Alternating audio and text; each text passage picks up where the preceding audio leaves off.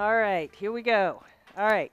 So I have been invited to talk to you all about getting pregnant women vaccinated. And I call this keeping the wolf outside the door. This is all of us, and these are the vaccine preventable diseases that we're trying to keep away from pregnant women and children. So back in 1972, when WIC first started, you could just concentrate on the nutrition of pregnant women and children, right? That's what you think your job is. That is what your job is. And meanwhile, vaccines were doing their job of keeping vaccine preventable diseases away. Now, some people are like, wait, first let's just talk about what are vaccine preventable diseases. We don't really see these a lot anymore because vaccines have been so successful, so we're just going to talk about just a few of them. This is measles. Okay, some of you may remember one person showed up at Disneyland about a year and a half ago with measles, and 132 people that we know of came down with it. It might have been even more. 1 in 500 people who get measles will die. And measles is so contagious that if I had measles right now and I coughed and I left the room, 8 hours later, the measles virus could still infect someone from the table if they touch the table. And then there's polio. This can cause skeletal deformities. You may meet people who contracted polio back as a child. And then the diseases we're really concerned about today are whooping cough or pertussis and influenza, both which can be really devastating to pregnant women and children. This is a baby from Seattle who I believe it was 2 years ago, completely healthy, full-term, completely uncomplicated pregnancy, came down with whooping cough. All right, so why are we talking today about vaccines to you all? And here's the problem. There is a defensive wall around our community, and that wall has a breach in it. And what's that breach? That breach is something called declining herd immunity. So just stick with me. Some of you may know all about herd immunity. This is just 30 seconds of a very important public health topic, which is back in the day when there were no vaccines, if you had all these blue people living in a community, nobody's vaccinated because there were no vaccines. If you get 2 sick people who come into the community and they cough, and that disease is spread by coughing, well, they cough on one person, the next thing you know, everyone in the community is sick. If you have some people in the population who get vaccinated, and those are the yellow people, well, if red people come in, there aren't enough yellow people immunized to prevent disease, and so still a lot of people are going to get sick. But when you have over 90% of a community, and yes, it takes that many people to be immunized, okay, so the yellow are all immunized. And then the blue are people who either haven't been vaccinated yet, they're newborns and they haven't had time to get their vaccines, or some people are elderly, they're on cancer chemotherapy. They are protected because even if these sick people come in and they cough on the community, on people, these people are protected by all the immunized people around them. And what's been happening is fewer people are getting immunized, and we're going to talk about that. I don't know if you can see. Can someone read the date on when this happened? July 17th, 2018. Okay? So we are already, it's July, and we're seeing pertussis rearing its head. And this is why public health people are having nightmares and up all night. Whooping cough or pertussis, it comes in waves. It comes every 3 to 5 years. So we had a huge wave of whooping cough in California. This was 2014. I'm sorry, this was 2010. Another wave, 2014. So if you know it comes every 3 to 5 years, what's coming, right? And we also know we've got flu. Last year was a horrible flu season. There were pediatric deaths. There was a death of a pregnant woman in Tennessee. So these diseases are definitely out there. Okay, well, why aren't people getting immunized? What happened? Okay, well, I call it the perfect storm. A bunch of factors all came together. Okay, the first one is simply vaccines have been so successful, we don't see these diseases much anymore. When I was growing up, measles was out there. but we don't see it so much anymore because most people have been immunized. This is a graph of measles in the United States. This was 1954. I was born 1958. Okay, so lots of cases of measles. Here's where the vaccine was introduced. Plummet, no measles. So people think, I don't need to get my child immunized against measles. It doesn't exist. But again, if enough people stop getting immunized and we lose herd immunity, measles does come back. All right, then there is this infamous study which I promise you your participants or clients are going to talk about do vaccines cause autism? And it all comes from one study done in England that involved 12 patients only by a doctor named Wakefield, okay? And he published an article saying maybe these kids got autism from a vaccine. It turned out he had completely fabricated his data. He actually was hired by lawyers to fabricate the data. He lost his medical license. But it's this urban myth that just lives on and on. Now, here's the thing about science. If it's real, it's reproducible. If I drop a ball, right, and it's going to fall to the ground, it's going to fall whether it's a big ball, a small ball, whether I drop the ball in San Diego or New York. It's replicatable. So this dude, Wakefield, who did this study with 12 kids in his study, has never been replicated. This again tells you that's not science. And then we have the growing use of the internet. Okay? On the internet, nobody knows you're a dog. People can post anything they want on the internet, and you are definitely going to have participants who talk to you and say, well, I read on the internet, and what you want to say is, okay, let's look at the website. Was that a website that we can trust? How do we know who's writing whatever you read? And then there's, the famous people who go on TV and they talk about how dangerous vaccines are. And again, are they science people? Are they medical people? Some of you may recognize her. This is Jenny McCarthy. She went on Oprah Winfrey and she insisted that it was a vaccine that caused her child to have autism. And that vaccine was given at 15 months. However, in some later interview, someone said to her, when did your child first smile? Well, I don't know how many of you here have kids, but maybe you remember your child usually first smiled 2 to 3 months, definitely by 4 months. Her child didn't smile till 8 months. So her child, there was something wrong from the beginning, but she didn't recognize it till 15 months, which is often when people really start noticing that verbal skills are really falling behind or not present. All right, so one of my favorite writers, Mark Twain, a lie can travel halfway around the world while the truth is putting on its shoes. And this is just stuff I just pulled from the internet. All right? So what we're here to do today is to tell you it's time to put on your shoes and we have to go fight against these lies. All right, so do you know any of these people? Yeah, they look great. So here's the thing, right? When we're raising our kids, it's not enough to have parents. You need schools. You need religious institutions. You need the Little League coach. My son is amazing because of Boy Scouts. You need everyone around a person to help them. And similarly for a patient, you guys are as vital and crucial to the well-being of moms and babies as everybody else in this circle. So we have to be sort of one message and working together. And just to bring this home, they did a study and they looked at parents who initially did not want to vaccinate and then decided, you know what, I think we will vaccinate. So sure, information from a health provider, 35, close to 40%. But if you look at all these other ones, they add up to over the amount of influence that a doctor has. Thought more about it. Why did they think more about it? Because maybe they went to a WIC office and somebody mentioned it. Information from another source. Discussed with a relative or a spouse. So it's like dropping a stone in water. The ripples can have so much effect.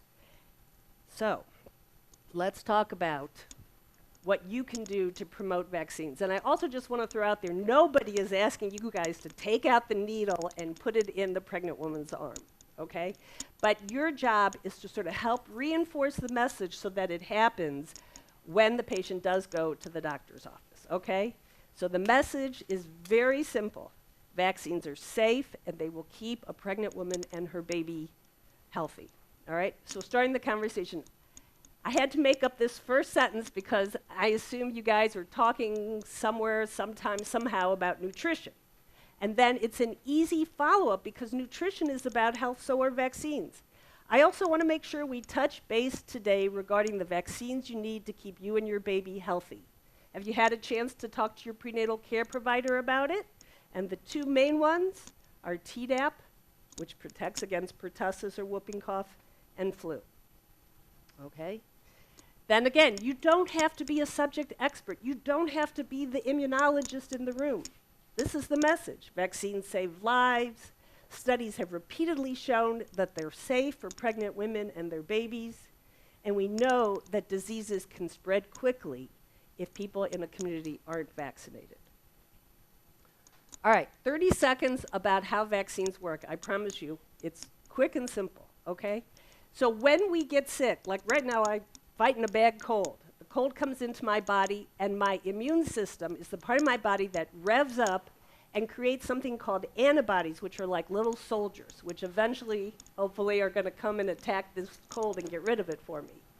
So when you get a vaccine, it's a weakened form of the virus or bacteria. It cannot cause disease, but what it does is it tricks your immune system into making antibodies. Those little soldiers, they're always around. So if the real virus comes in, it's ready, the antibodies are ready to destroy the invading bacteria or virus. So think of it, when a pregnant woman gets immunized, she gives her antibodies to the baby through the umbilical cord. So she is giving a gift before the baby's even born. And that baby is going to have a lot better chance of staying healthy.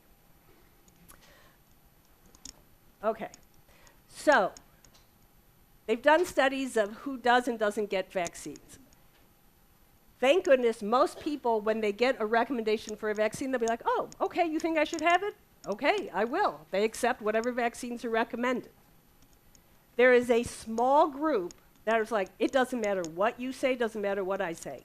They are never going to get vaccinated. I don't believe it. I don't care what science says. Science is bunk, whatever. So what we're taught is, you know, you can say your message, vaccines save lives, but if someone is here, probably not going to be able to change their mind, and don't really waste your time. But there's this group that we call vaccine hesitant. Someone down the street told them a little scary, something they're not sure, and these are the people that you can definitely make an effect on, okay, by providing information to them. And it's interesting because what one person is a little nervous about is different from what another person is nervous about. So this is where you want to say, do you have a particular concern? Let me see if I can help you, and if I can't, you know, that's a great question for you to ask your doctor or your midwife, okay? All right, very first question, are they safe? Are vaccines safe to give to pregnant women? All right, well, this is what is not safe, okay? Do not get on a ladder that's on a little thing that's here, that's there, okay? That is not safe. Also, if people are around your house in hazmat suits, probably not a good idea to just be sort of hanging out and watching what they're doing, okay? Yeah. So that also, not safe. All right, vaccines, on the other hand, are safe, all right? Here's the risk of serious things that could happen in the United States. How many came here today in a car? You probably didn't even think you had 1 in 17,000 chance of being injured in a car accident. You never think about choking on food like, you know, I shouldn't eat, but there's that risk. There's a risk of drowning in a bathtub. The risk of a serious or life-threatening event happening from a vaccine, less than 1 in a million, okay? So, yeah. Okay, so the message is both the flu vaccine and whooping cough vaccine are very safe for pregnant women and their babies, and studies have repeatedly shown these vaccines are safe. All right, can flu shots cause the flu? This is something that a lot of people ask me in my office. All right, let me explain how the flu virus is made. They take the flu and they kill it. They inactivate it. Heat, chemicals, it is dead. It cannot come back from the dead. Okay? So here's my analogy to my patients. You take an egg and you throw it in boiling water for long enough and you got your hard-boiled egg. You're asking me, can a chicken come out of that hard-boiled egg? It can't happen. So a flu virus cannot replicate and grow and give someone the flu once it's made into a vaccine. So here's the message. You know, and you're going to explain to your patients, flu vaccines cannot, they do not cause anyone to come down with the flu. Now, I've definitely had patients who said to me, but I had a flu shot and I got sick. Okay, that's one of two things. One is somebody coughed on you yesterday at Vons. So you don't get, like if you got exposed to flu the day before, it's not going to prevent the flu because vaccines take a couple weeks to take effect. And when do people get flu shots? In flu season, when flu is around. So that's number one. And number two, there are a lot of illnesses out there. There's not just influenza, there's parainfluenza, there's adenovirus, there's all sorts of viruses. But we are trying to prevent influenza. So it won't keep you from getting sick, it won't keep me from getting this cold, but it will keep women safe from influenza or give them a greater chance of being safe. So it's false that flu vaccines can cause the flu. However, these are true, that pregnant women who get the flu are much more likely to give birth to children with birth defects. And we also know that if a woman comes down with flu, she's at a far greater risk for miscarriage and preterm labor. And we know study after study has shown that flu vaccines are safe in pregnancy in every trimester. All right. Every trimester. If I have a patient who comes in and it's flu season and she is 5 weeks pregnant, I give her the flu shot. Okay. All right, what about vaccines and autism? Well, first off, you already know the Wakefield study was totally bogus, right?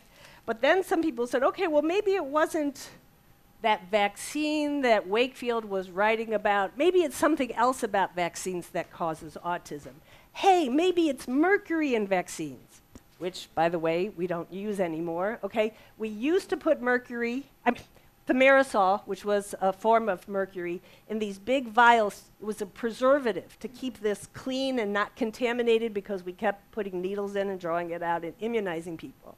Now, every pregnant woman and child in the United States gets single-dose vaccines. We don't need to put a preservative in them because we give it and we throw it out. But just so you understand, chemical compounds can be similar chemically, and they're not the same. And the classic example is methanol and ethanol. They sound alike. Methanol is an antifreeze. You're not going to drink antifreeze. Ethanol, some of you may drink on a Saturday night, okay? So similarly, methylmercury and ethylmercury, okay? Methylmercury is a type of mercury. We know it's toxic to the neurologic system. Ethylmercury was the preservative. They were completely different. This has never been shown to cause neurologic problems in anyone who received a vaccine containing that preservative. But it's moot. It doesn't exist anymore, okay? The other thing I just want to point out is I pulled this from Facebook. This was a chiropractor in Australia who said, as we've been giving more vaccines, autism rates are increasing, so it must be related, okay? Well, here's my favorite author again, Mark Twain. It ain't what you don't know that gets you into trouble. It's what you know for sure that just ain't so, okay? So what, in fact, we know about rising incidence of autism, and I don't want to turn this into an autism talk, though I could speak for hours on that as well, is it used to be, we didn't even classify autism. It was sort of related to schizophrenia. And then as we became more aware of it, we became better at diagnosing it. And then we actually included, autism spectrum, which includes even simple things like social anxiety. Not simple if your child has it, but I mean, there is a wide range of what is considered on the autism spectrum. And we have much, much better funding. We have resources in school. So there's lots of reasons why it seems like the numbers are increasing, but it's not because of vaccines. Okay? So here's your message. Autism is a burden for many families. We all want to know what's causing it and how best to help it. But again and again, scientific studies have shown vaccines do not cause autism. All right. So, in addition to reminding patients, make sure you're getting your vaccines. Did you get your vaccines? Have your kids been vaccinated? A strong recommendation includes knowing exactly where a patient or participant should go to get that vaccine. If they say to you, oh, my doctor said they don't have vaccines at the office. Oh, okay, well, here's where you can go. So I don't know Imperial County. Do you guys know where people can go for vaccines? Health department? So you want to be able to say, oh, okay, here's the address, here's the hours, maybe have it all on a little sheet, so you just give it to them so that they know exactly what they're going to do, where they're going to go. All right. So if your prenatal care provider doesn't have vaccines at their office, you can receive them and you're going to give them the place. All right, finally, walk the walk, all right? And what do I mean by that? I mean, don't do as I say, not as I do, okay? I can't tell you how many patients say to me, are you vaccinated? Did you vaccinate your kids? I mean, I'm a doctor, but I am number one a mother. I would never do anything to harm my children or the children of my patients or my patients who are children. And they are all fully vaccinated if I have any say-so in it, okay? So here are the vaccine-preventable diseases that are recommended for healthcare personnel. So definitely influenza, hepatitis B, measles, mumps, rubella. This is the whooping cough vaccine. It goes by the abbreviation Tdap, and chickenpox or varicella. All right. I have been fully vaccinated, and I recommend the same for my WIC participants, coworkers, family, and friends. All right, so now we're going to watch a little 6-minute video. If it weren't for vaccines, half of you wouldn't be here today. You'd be dead. Vaccines have prevented more deaths than all the rest of modern medicine put together. People think that vaccines work simply. Here's your child, you give him a vaccine, he becomes immune, shown in blue. He's protected from infection, shown in red, and so he doesn't get sick. But that's only part of the story. It also stops him from transmitting the infection to others, the other white dots, and that's critical. I'm going to show you how this happens. I'm also going to show you how you understanding this and you communicating it to others will decide whether vaccines in the future go on saving lives the way they've already saved half of yours. So here's an example. Whooping cough. When you get whooping cough, you cough for weeks, even months. Coughing comes in bouts that won't stop. You can't get your breath. You feel like you're coughing up your lungs.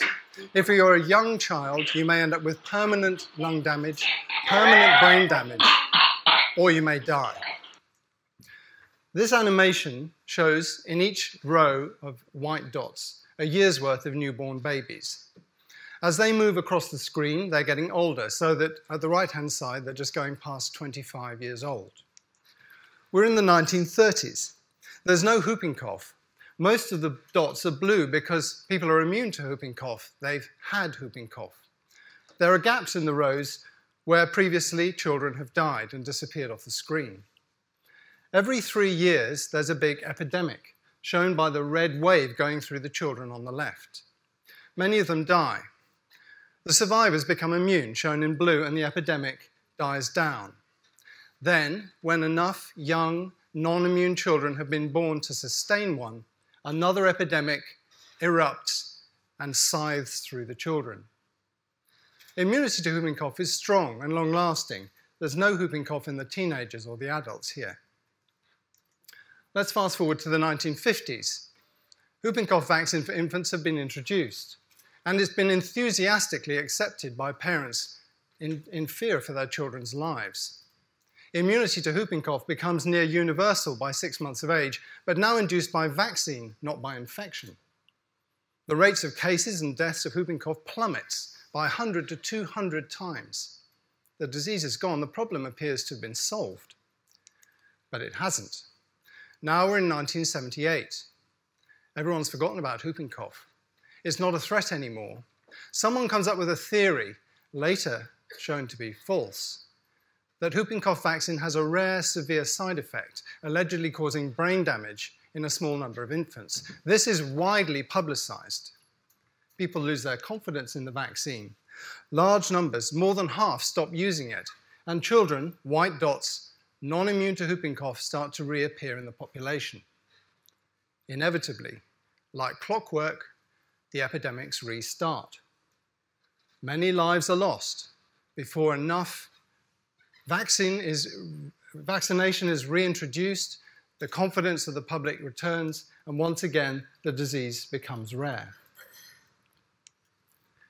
But the reluctance to use the vaccine remains strong in many countries, so new vaccines are developed that have lower rates of the common side effects, swollen arms, high temperatures, and so on.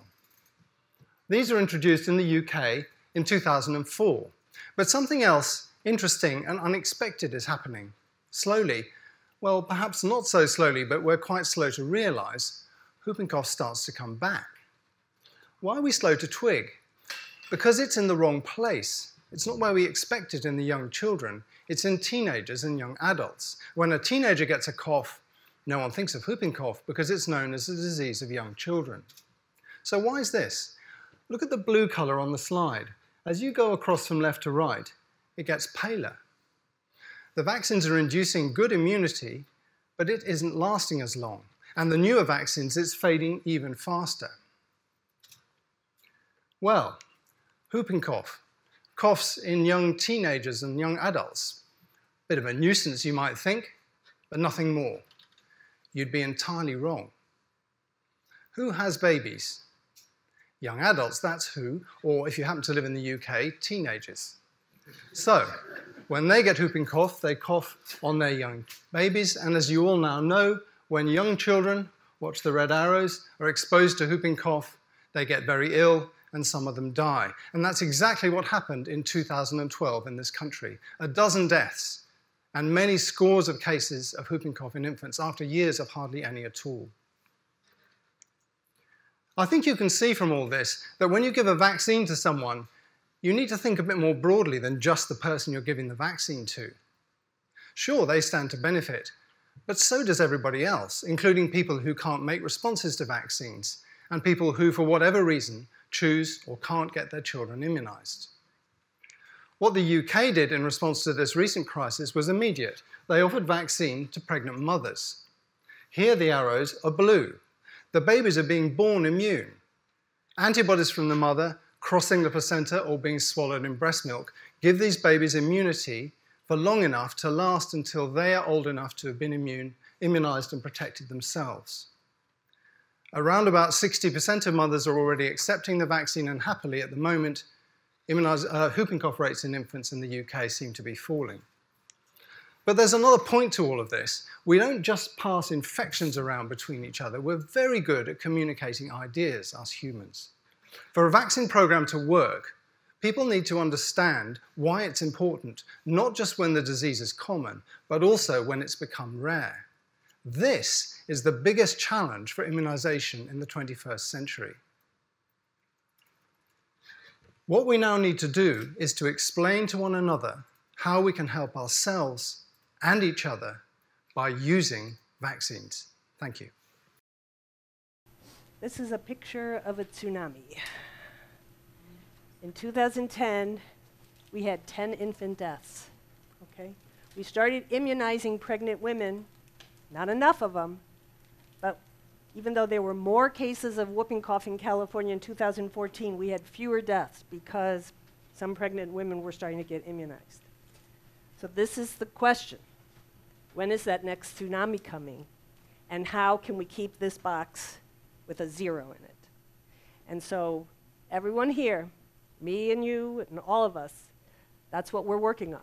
We're trying to be a bulwark. We're trying to protect against what we know is coming, which is another pertussis epidemic. Okay, so I want you to think about that when you're like, oh, I got so much other stuff to talk about. How can I talk about vaccines? It's a simple message. You're reinforcing it, and then you're encouraging them to talk to their doctor or midwife or prenatal care provider.